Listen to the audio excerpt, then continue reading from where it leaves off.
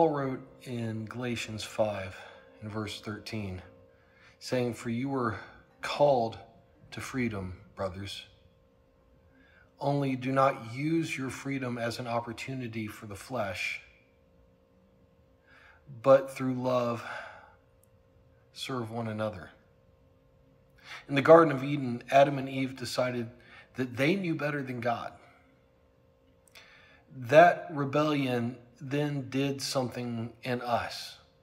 God called it death and sin. We could no longer see God and we could no longer think clearly. Our DNA was infused with rebellious evil, and that was passed down through the generations. In Romans 5, the Bible says, just as through one man sin entered the world, and death through sin, and thus death spread to all men. And that creates a big problem for us. That problem is condemnation.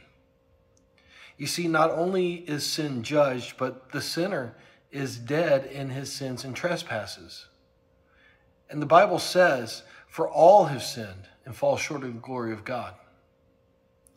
The only way out of this mess is for God to transform our minds.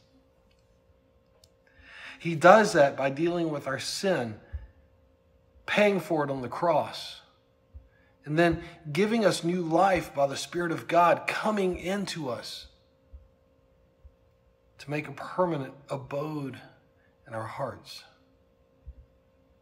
And finally, for the first time, we have a choice of how to think.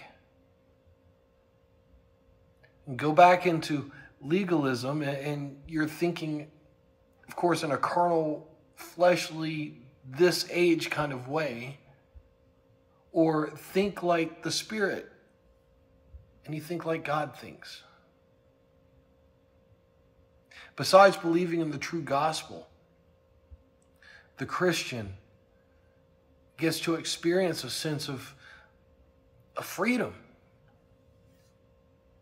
We realize that we do not have to keep the law in order to please God, and we realize that God's favor on us is not dependent on our obedience or our law keeping. God favors us because of what Christ did on the cross. Therefore, we're free.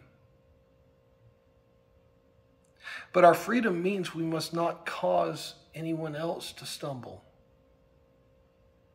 We must not abuse our freedom. We should not be so careless to do that. On the contrary, we are free to live and not to have to worry about how our behavior affects God's attitude toward us. That's because his attitude is one of love and acceptance. And it's guaranteed by the sacrifice of Christ. But this is not to say that he won't discipline us if we stray. After all, Hebrews 12:6 tells us that God disciplines those whom he loves. We must be careful not to use our freedom to cause another to stumble.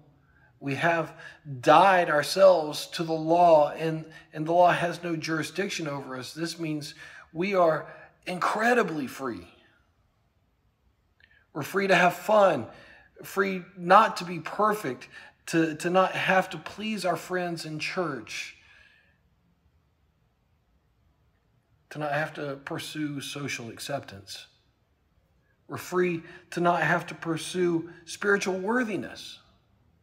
And we're free to rest in Christ and free to rest in our freedom.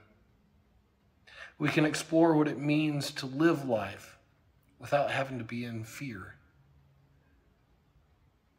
But what can be forgotten in this is that we are free to love God and we're free to love our neighbors. And in doing so, while we are free of the punishment of the law of Moses, we're now able to fulfill the law of Christ. To love God, to love others.